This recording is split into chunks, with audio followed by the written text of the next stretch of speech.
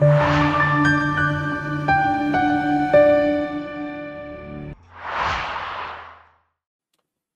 my dear friends. Dr. Dhawan here, your ENT faculty, and I have got the proud privilege of having Dr. Kunal, our pathology faculty. Welcome, Kunal. Thank you. And we are going to present to you the pathology, the histopathology of a very common ENT disorder, the rhinoscleroma, and which you know it's popularly called the woody nose, the hard external nose. And I'll request Dr. Kunal to highlight the main important histopathological points about the disease. Sir, histopathologically, if we see, there are two things which are very, very, very important, which are diagnostics. And they are your Russell bodies and Michelin cells. So in this slide, what I've tried to show the Russell body here, which is this pinkish kind of deposition. And it is basically more immunoglobulins produced by the plasma cells, and that is getting deposited. So this is your Russell body. And here, all the blank spaces which you are seeing, sir, if I zoom it. So all these blank spaces which you are seeing, these are all your Michelin cell.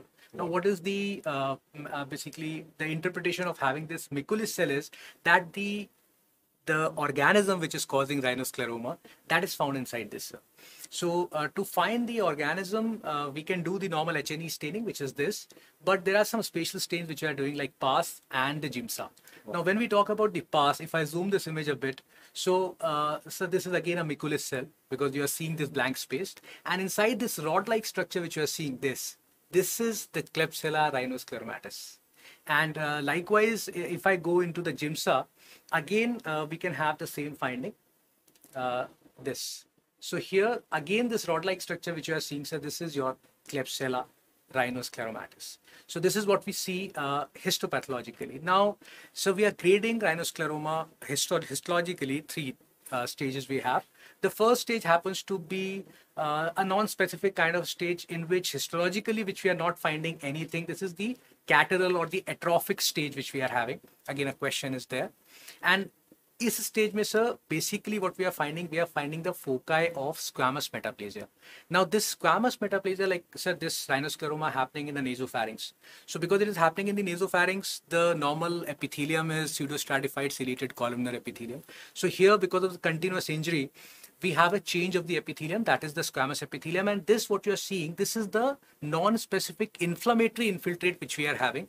And so you must be seeing patients who are coming to you with rhinorrhea and recurrent rhinitis. So all this happens in this stage. This can last for many years.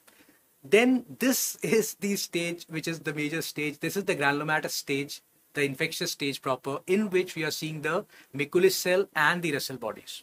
Now, and again, sir, if we go in this, these are your very beautifully, these are your Russell bodies which you are seeing, this pinkish deposition inside, and here these are your Michelin cell again. Perfect. The foamy mononuclear cells. Last stage happens to be the fibrotic stage, and in this, basically we are having a lot of scarring, which we see under the microscope, as you are seeing here.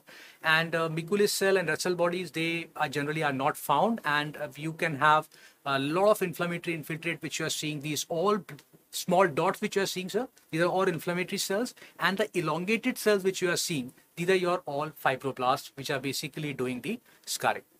Now, sir, once we are done histologically, that what we are seeing in rhinoscleroma, clinically, I mean, how do we interpret this and what do you do with this? So thank you, Kunal, for enlightening all of us on the pathology angle of the rhinoscleroma. We as ENT surgeons, we don't know much about that except the Russell body and the Michelin cells. And as Dr. Kunal rightly pointed out, the disease has got three stages. Number one, the atrophic stage, in which the symptoms or the picture clinically resemble the atrophic rhinitis. So the first few years, the patient will be having, the symptoms of the crusting in the nose and, can say the wide roomy nasal cavities and the bad smell from nose, just like the atrophic rhinitis per se.